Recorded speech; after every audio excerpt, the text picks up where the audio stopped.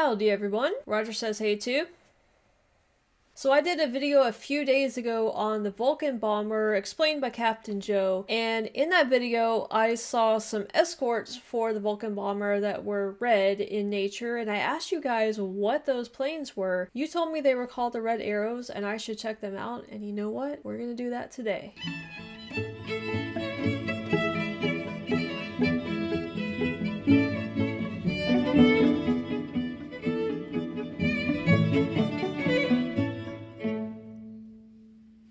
Now, I explained in the video where Captain Joe explained the Vulcan that there's just something about the Air Force and planes that I really like. I think for me, being a Star Trek fan, it kind of represents progress in the human race. You know, getting off the ground, taking flight, going into space. And the Air Force is usually associated with like more technology and going into space, actually. So I think that that's probably one reason why I'm so drawn to planes. The thing is, I don't really know a lot about them. I just know that I like them. I did have an aunt and uncle in the Air Force, so not that that has anything to do with this, it's just that, you know, I have some family ties to the Air Force. Anyway, the Red Arrows are apparently part of the Royal Air Force, and I think they are akin to the Blue Angels, maybe, over here. If so, I'm really looking forward to this. I love watching, like, stunts being done with planes. I just love looking at the formations and just the difficulty level that, I don't know, it appears to have. So you guys recommend several videos of the Red Arrows, and I think some of you recommended this one we're going to watch. Is the Red Arrows North American Tour 2019. It's the full documentary. It's about 22 minutes long, so I think we should be able to fit it into this video pretty well. I'm hoping that it's going to show more than just the formations though. I always like learning the background and kind of the behind the scenes stuff. So maybe they'll show like the people in the flight squadron, they'll show kind of what their training is like, what their days are like, maybe show us a little bit of the inside of the planes, stuff like that. But it's also interesting learning about the different military aspects of other countries, because obviously I'm familiar, well, not super familiar, but obviously I'm more familiar with the Blue Angels being an American. And the Army, I think, has the Thunderbirds or something like that as well over here. I think that they fly red planes, actually, now that I think about it. But I digress. Let's get back to the Red Arrows and the Royal Air Force. It should be fun to see how another country does it. 11 weeks, 25 cities, crossing a continent, flying the flag. Oh, that's so cool. Sorry to pause it right away, but in the other video, I didn't get to see the details of the plane. All I saw were just kind of like the red planes. I didn't get to see any of the little details on them. I see now that there is the British flag is on the back of the tail. That's really cool looking, actually. Continent, flying the flag. Over iconic landmarks. This is a day that I'll never ever forget. And some of the biggest air shows in the world. Kind of got to pinch myself a little bit. Representing Britain. The buzz around here is incredible. As the Red Arrows travel across North America. Wow. You know, the funny thing is, I don't know if you call it funny or not, but you know, our colors are red, white, and blue as well. So I feel like if any like average American was on the ground looking at this and they had no idea who the Red Arrows were, they probably think that that was representing America. Just a thought. The Red Arrows have been in North America for 7 weeks. 12 Hawk jets and 106 personnel are on tour. That's As they so fly cool into looking. Seattle, past the city's iconic Space Needle, it's the team's first ever visit to the city.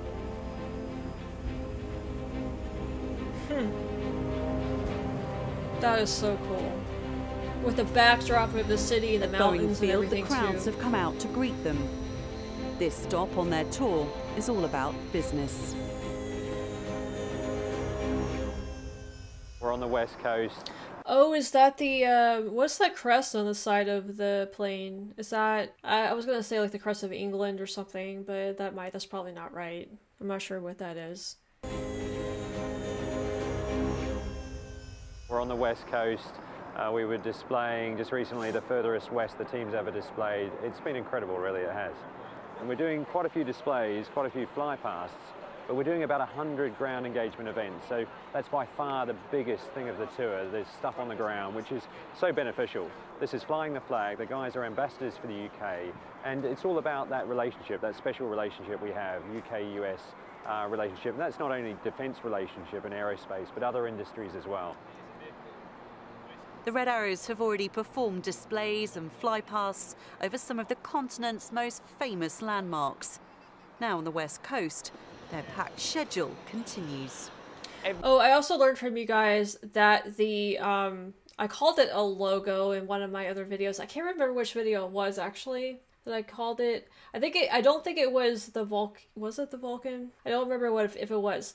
But you guys told me that RAF logo was called a roundel, actually. I called it a logo for lack of, you know, I'm completely ignorant about what all of the correct military terms are for this stuff. But a roundel is what it's called. And I learned also recently that that's the roundel for, I guess, the Royal Air Force. But you guys said that that encompasses more than just the Royal Air Force, just kind of like any, I guess, air equipment under the British military, maybe something like that.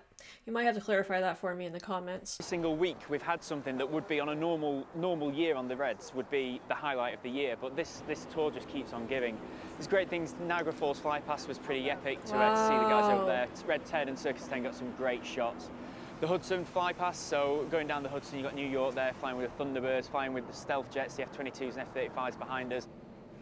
We've had 20 Are those American displays, jets or lots of flypasts in there, but over 100 ground engagements. So by far the biggest part of this tour has actually been on the ground. You know what it is about these planes too? They're just so cute looking. And I don't mean that in like a disrespectful way. It's just like the way that they're shaped, and they're smaller as well too. So they just have like a little cute little figure to them too. And I think it just adds to their appeal. But maybe acrobatic planes in general are like that, you know? They're not quite as mean looking as like the, you know, stealth fighters and all of that stuff. Seattle has a long history of aviation. It's home to companies like Boeing, West Coast does, which is building the RAF's new P-8 maritime patrol aircraft. It has its own museum of flight, and even Ricebeck High School, a secondary school which teaches its students all about the world of aviation and aerospace. Well, good afternoon, Ricebeck Aviation High School. Hello. One of the tour's main aims is to help promote science, technology, engineering and maths, and to show off the opportunities available.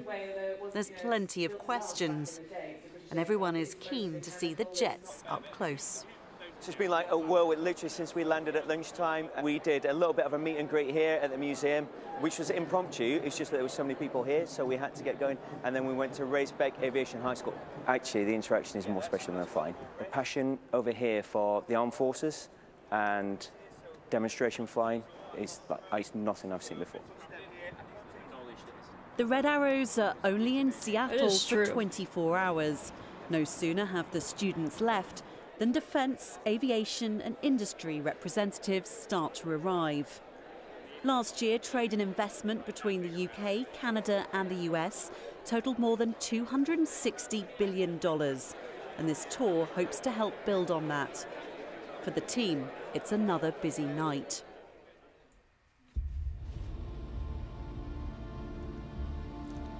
The next morning, the jet... What is this on the windshield? It looks really cool, but I'm assuming that it is used for navigation or something like that. But it's a very strange shape. We have like an arrow with these zigzag lines through them. So we have actually two arrows, a big one and a smaller one inside of that. So very, very interesting windshield, actually. The next morning, the jets set off for Canada, performing flypasts over Vancouver and Victoria waterfront and visiting more schools and businesses on the ground. Further south in the United States, the rest of the team's engineers and support staff, known as the Blues, are preparing for the jet's arrival at one of the most iconic air bases in North America. At the Californian Strike Fighter Base, made famous in the film Top Gun. Marine Corps Air Station. I thought it was going to be like one that I've heard of a lot. It's not. We don't really hear about that one very much over here. I feel like there are 2 or 3 air bases that are famous, like Joint Base Andrews. There's another one out in California that's really famous too, and I can't think of it off the top of my head. Yeah, Miramar. I guess it's famous from Top Gun. You know what? I don't even know if I've seen that movie all the way through. I feel like I've seen scenes from it, but I've never watched the whole movie. Made famous in the film Top Gun. Marine Corps Air Station, Miramar. This station is home to the 3rd Marine Aircraft Wing. Its yearly air show attracts 300,000 visitors. For 2019, the Red Arrows are their special guests. There's a buzz of excitement as the jets mark their arrival in style.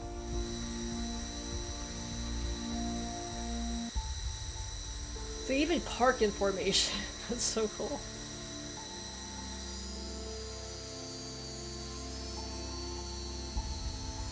So are there usually 2 pilots in each one, or is one support crew? This Miramar, I mean, I grew up looking at this place. I mean, there's 2 things growing up. One's clearly the film and this place, and the second is watching the Red Arrows. So to put the 2 together and be here, yeah, I kind of got to pinch myself a little bit. he's jazzed. I've never been here. I've been to LA once before and flew over San Clemente, but to come here to Miramar, you know, the home of such an iconic film, and probably the one that got most of the guys and girls interested. How is this so iconic? I'm totally oblivious to this iconic airbase, and maybe it's because I haven't seen the film all the way through. But even if I had seen the film, I don't know if I would like call it super iconic or whatever. Now I have to go see Top Gun. In the military, and here we are for what is going to be an amazing weekend. The Red Arrows are now some 6,000 miles away from home on the penultimate leg of their tour along the west coast of the United States. And no trip to California would be complete without a stop here in San Diego, the home of Top Gun, and a location for one of their biggest military air shows of the tour so far. They really like Top Gun.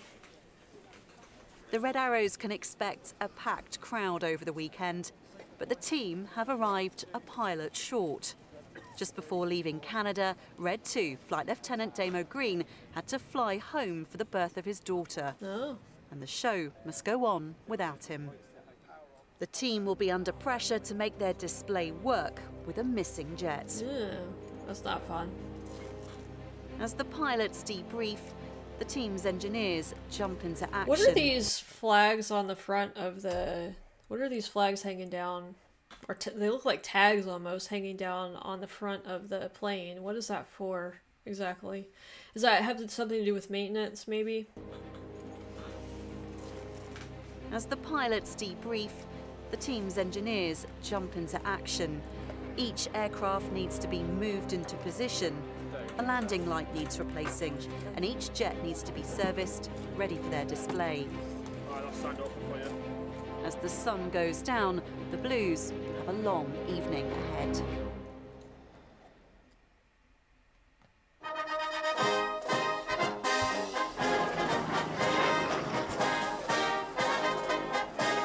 Little Marine Corps band, maybe?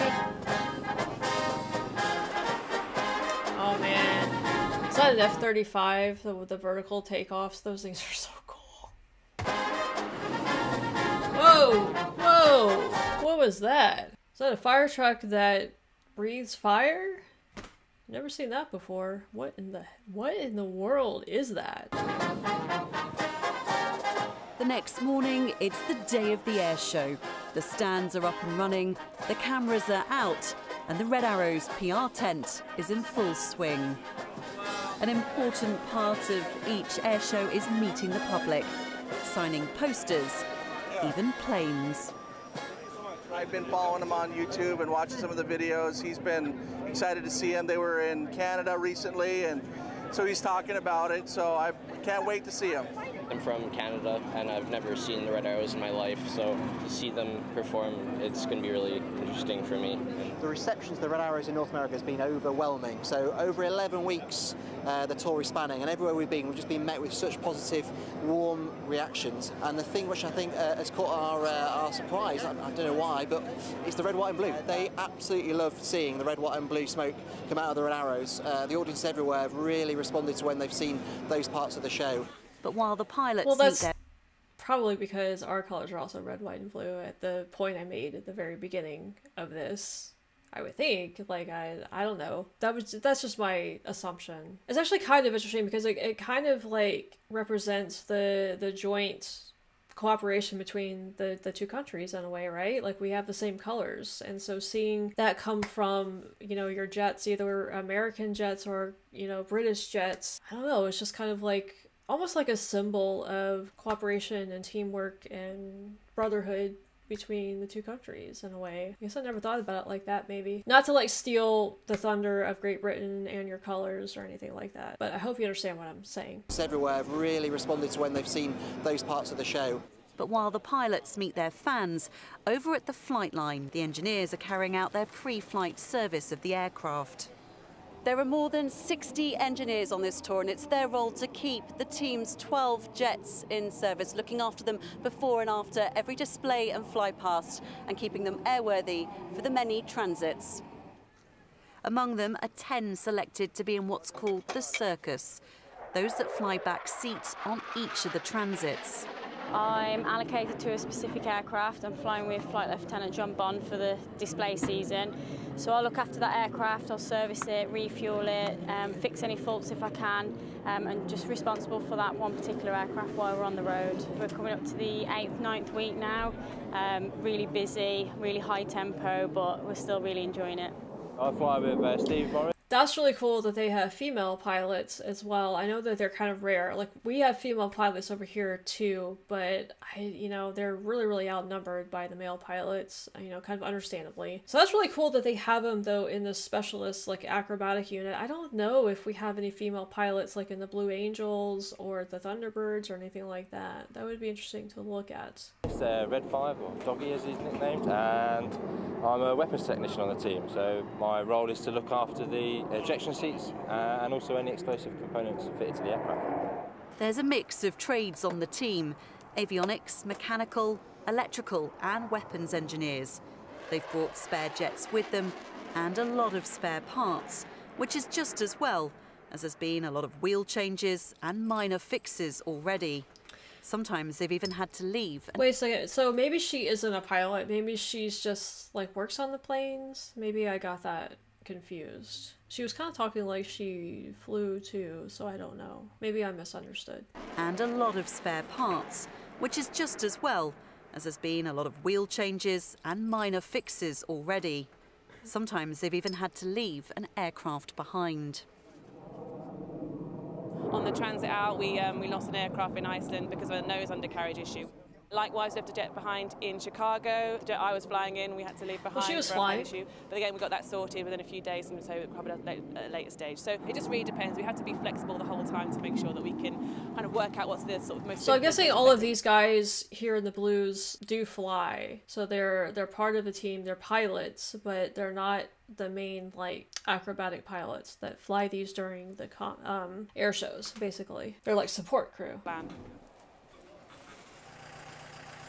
The Red Arrows might be known for their precision manoeuvres, but what sets them apart stateside is the red, white and blue smoke that they use. My team's in charge of putting the smoke in the jets. So the red, the white, the blue, that's us. Very messy job, but we absolutely love doing it. We always do a lot of checks to make sure that we're not going to have blue and red and blue. So we're always talking to each other, and sometimes it feels a little bit noddy, but it makes sure that we're not going to put the red and the blue and the red, because that makes purple, which we don't like. I've actually never seen them put like the actual powder in the jets before that made the colorful contrails like that. That's interesting. Yeah, you don't want purple. Put the red and the blue and the red, because that makes purple, which we don't like. On the flight line, Red 10, Squadron Leader Adam Collins is waiting at the centre of the display. It's his role to check safety conditions and commentate on every show. The Red Arrows always demand high standards of themselves, and the pressure is on. Not only are they representing the RAF and Britain, but this time they're a team member short, and their US Navy counterparts, the Blue Angels, are watching on. Okay, so they're the counterparts to the Blue Angels. We train as an 8 ship, we train for one jet being missing, be it through unserviceability or illness. With number 2 not being here, with Damo not being here, most of the time we'll just have a missing man, so we'll have a gap in the formation. But what we'll do is reposition some of the other jets to move that gap around to make the shapes as symmetrical as we can do and make them as similar to the full show as we can.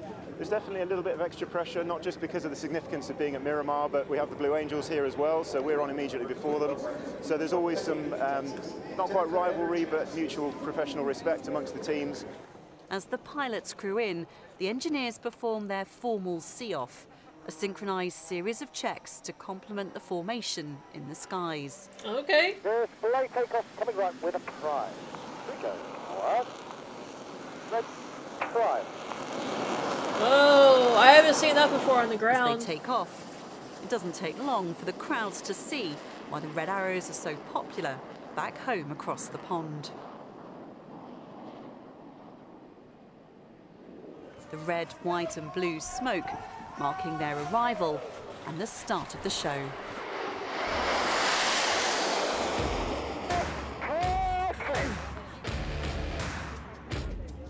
Whoa!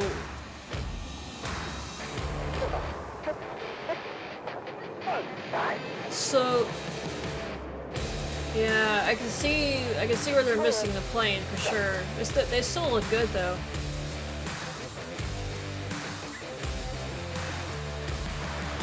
A missing jet and low cloud meant for a tricky start. But by their second display of the weekend, they finished their time in San Diego with blue skies all the way.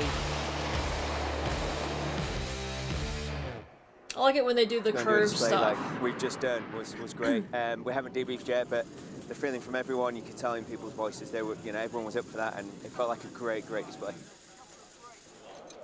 Flying in Miramar, fulfilling a childhood dream. It's a moment on the tour they'll never forget. I know I was kind of like making fun, well, not really making fun of it, but just, the Top Gun stuff. But I get it. Like, if you were really into aviation and wanting to be a pilot, Top Gun would definitely be up there on your list of movies that you looked up to, and you wanted to kind of emulate, I guess, Tom Cruise's character in that, and to be able to fly in the same place where you saw all of the scenes from that movie, that would be cool. Like, I've had that experience with other things before, so I understand it. With their displays in San Diego complete, the Red Arrows now just have one show left on their tour. In just over 48 hours, they need to be in Los Angeles for the Great Pacific Air Show. But first... I used to live in Los Angeles, by the way. I just moved back to Tennessee last year. But I lived in Los Angeles for like 7 years. Yeah, cars and planes are a big deal out in California. They have a huge culture for that stuff. They need to be in Los Angeles for the Great Pacific Air Show. But first, the jets are setting off to squeeze in some more flypasts. While the pilots and circus engineers set off, the rest of the Blues are left behind to pack up and head off to LA to wait for them. The team are using an A400M Atlas from RAF Bryce Norton to make sure personnel and supplies can get around. My crew came out here and we started in Vancouver, came down to Miramar to run static at the air show here. It's subtly different flying in Canada and the US. There's a little different way they operate. In general, it's under air traffic as we used to anywhere out in the world, but there's nuances in language and some of their procedures. For the new guys, well worth doing training to come out here. The Red Arrows Hawk jet set off earlier this morning to San Francisco for flypast. The Atlas behind me is now about to set off for Los Angeles to meet the team for the next stop on a very busy tour. The propellers on this are interesting looking. I don't think I've ever seen propellers that look like that. They're very curved. Like, I don't know, I've never really studied propellers, but they just look different for some reason. In the UK, supplies can travel by road, but overseas the team must be self-sufficient and carry everything they'll need. Passengers, dye barrels, spare parts and luggage are all loaded in. Sometimes it takes more than one trip. So there's 2 of us on this aircraft for this job because of the amount of passengers that we've got. We're moving approximately 50 passengers at a time and about 22 tons of freight. So we have to do that in 2 hops to get to our location, just purely with the size of volume of the freight that we're carrying. Just as the Red Arrows carry out repairs on the road, the A400M also must be maintained, whether that's fixing tyres on location or having to face even bigger concerns. Yesterday we were out in front of the crowd changing some wheels, carrying out our maintenance. The hardest thing we've had to do is we've had 2 instances of birds hitting the aircraft on approach, which causes some work for us. But it was down in Portland, I think they were, and there was just final approach into the airport. They hit 11 birds. 1 went down the engine and 1 hit the prop, which required inspections after that. While the engineers need to... Also, the poor birds. I'm a sucker for animals, and when they get hurt, I feel bad. Like, I also understand how dangerous that is hitting a plane, because that could, you know, cause the plane to crash too, possibly. So I'm not like belittling the safety of the crew or anything, but always just the thought of like birds getting chopped up going into planes. Ugh. My question, could they not have like 2 of these, you know, so they don't have to make so many trips? Would it be, that might be more expensive maybe doing that? I don't know. I just thought maybe if they had 2 of these planes, then, you know, it might make things a little bit easier. Be ready wherever the jets go. The team's photographers also need to keep up. It's their task to film every fly past and every display. There's always something that needs photographing or videoing, something needs going on social media, a post needs going out. The imagery has been used back home in most newspapers quite a lot. Obviously, over the social media channels that the Red Arrows have got, we've been getting millions of hits.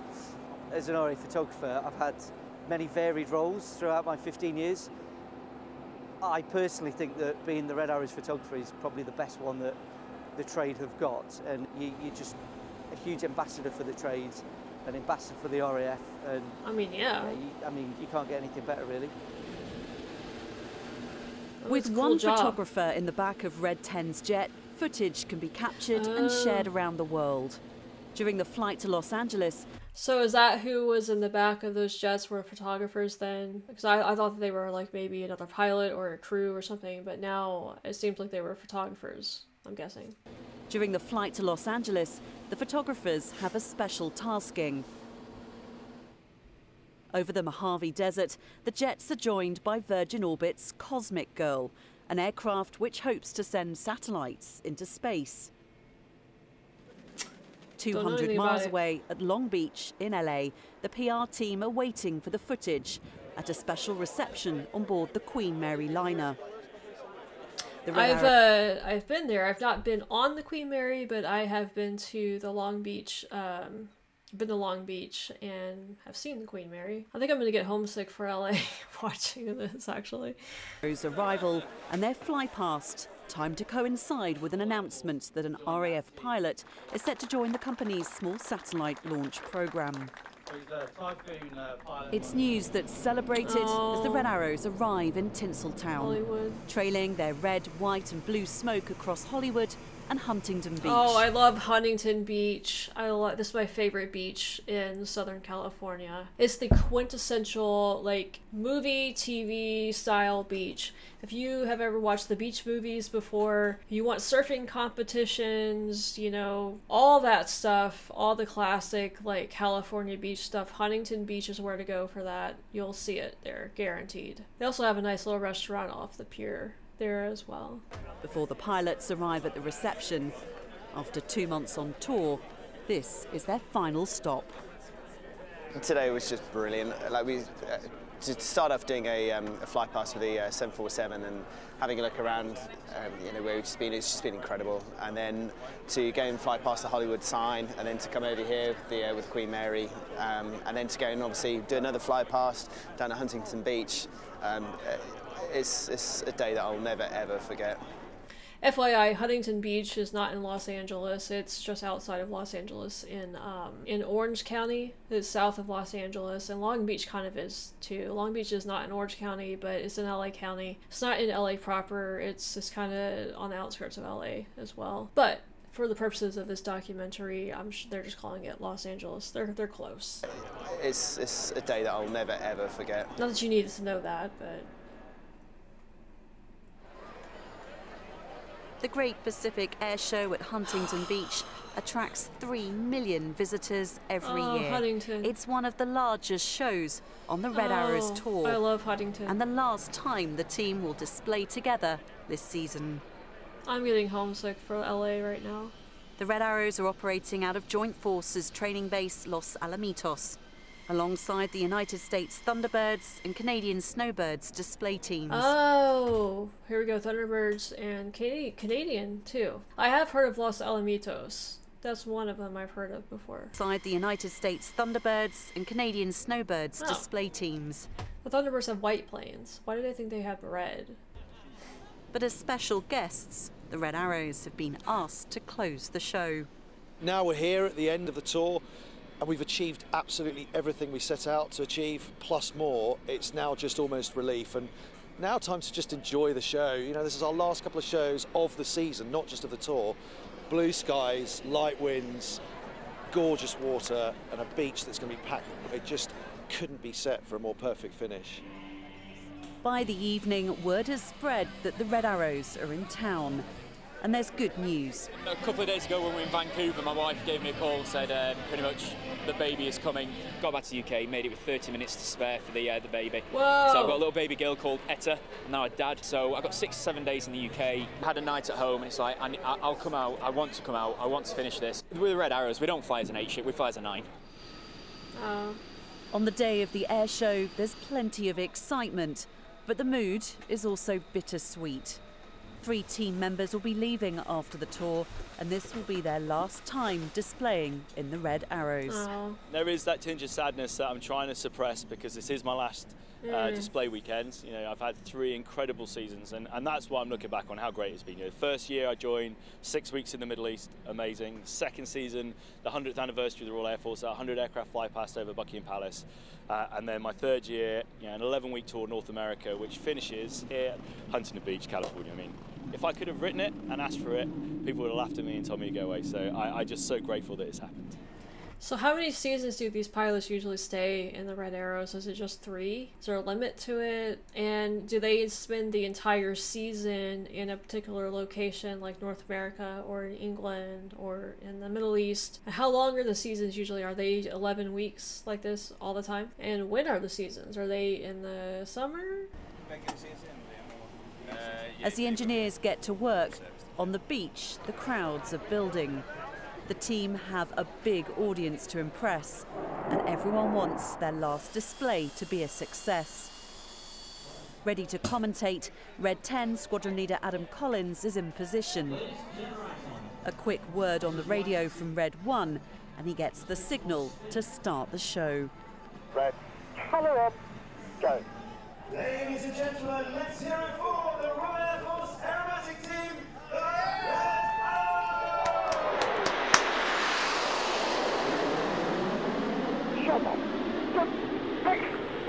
Go! With clear blue skies, the team are able to perform their full high-level display routine and their most dramatic manoeuvres.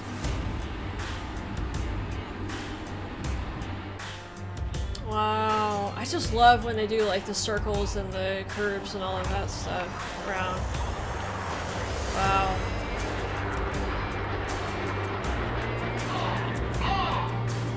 Here goes the full fighter roll.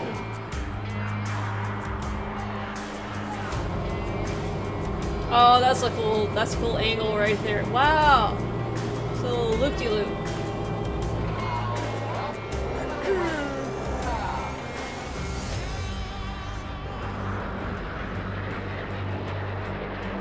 So there's 7 planes, is that right? 7? That's cool. As someone who loves aviation, cool.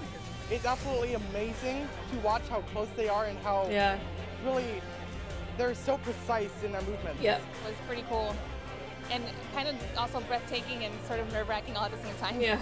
The buzz around here is incredible. Just the whole air show buzz for these 3 or 4 days. There's banners everywhere, posters everywhere. Everyone's really pleased to see us. It's a real honour for us to be closing the show. The Red Arrows ending their tour better than they could ever have imagined. Their North American adventure has given them much to celebrate. They've crossed a continent, flying the flag for Britain all the way. Okay, so there we have it, the red arrows. Thank you guys so much for recommending this video to me. It was really cool to get to see the acrobatic team from the UK. Of course, prior to watching the Vulcan Bomber video, I had no idea about the red arrows. I didn't even know that they existed. It was also extra special, I think, getting to see them over here in the US. It kind of made it a little bit more relatable to me in a way, especially being out in California. As a matter of fact, they were out doing this air show while I was living there, so, you know, I could have gone to the air show and I didn't even know about it. Well, maybe one of these days I'll get a chance to see it in person. I don't know, actually I've never been to an air show before, but I think it would be fun, especially at Huntington Beach. There's always something going on in Huntington, whether it's surfing or paddleboarding or volleyball, you know, tournament, you know, whatever. There's always some sort of event going on over at Huntington, is what kind of makes that beach stand out to me as well. So yeah, if you ever visit Southern California, go to Huntington Beach, I guess is what I'm trying to tell you. If there are more videos on the red arrows that you think I should watch, let me know down in the comments, or if there are any other subject areas involving the Air Force or planes or anything, let me know. And I'm sure that a lot of you guys can answer my questions also down in the comments, so if you would do that, I would appreciate it. Also, if you enjoyed this video, make sure to like and subscribe if you haven't done that yet. Roger here and I thank you as always for watching. Stay tuned for more stuff like this coming in the future, and we will see you next time.